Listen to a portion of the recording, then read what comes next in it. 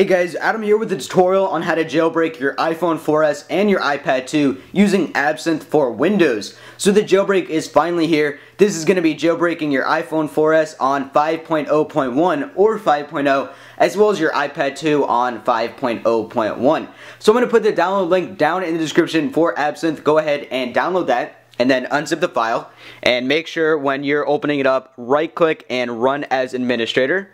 So I'm going to do that here. So run as administrator, and now the program should open up. So I'm going to allow it, and then Absinthe will open up. Make sure your device is plugged into the computer, and you're going to get this similar little interface here.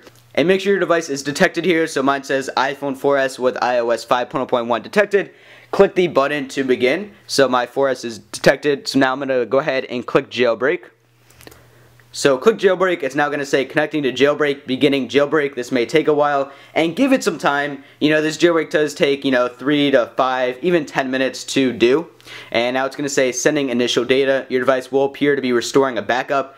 And basically, you guys saw that restore complete on my iPhone. Do not worry about that. That's completely normal. Now it says waiting for reboot. Not done yet. Don't unplug your device yet. And as you guys can see here, this process is identical to the process on Mac. So if you guys already saw my jailbreak tutorial for Absinthe on Mac, you're already familiar with the process.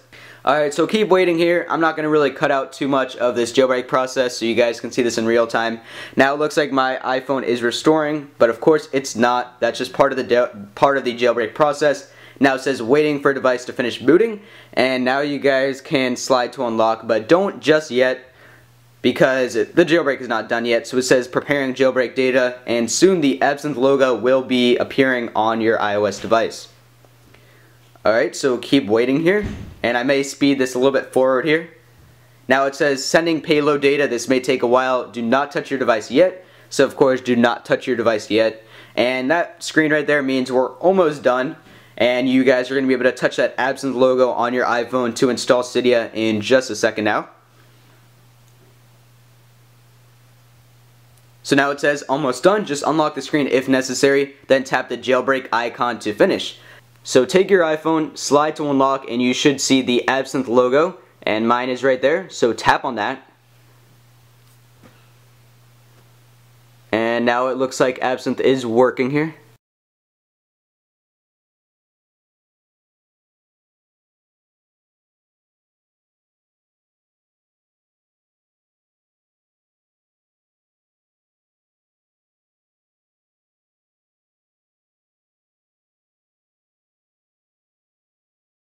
And now my device is back on, so let's slide to unlock. And now, as you guys can see there, we now have Cydia, and you're done with the jailbreak. So I'm going to prepare the file system. This will take a minute or so, and then you guys can choose user, hacker, or developer. Alright, and my device has now resprung, and now when you go back to Cydia, you will be able to choose user, hacker, or developer. I'm just going to choose developer, click done. So there we go guys, your iOS device is now officially jailbroken with Absinthe on Windows. If you guys enjoyed this tutorial, be sure to leave a like rating down below, click that favorite button down below, it really helps me out, and be sure to subscribe for more jailbreak tutorials and jailbreak tweak videos. Anyways guys, thanks all for watching.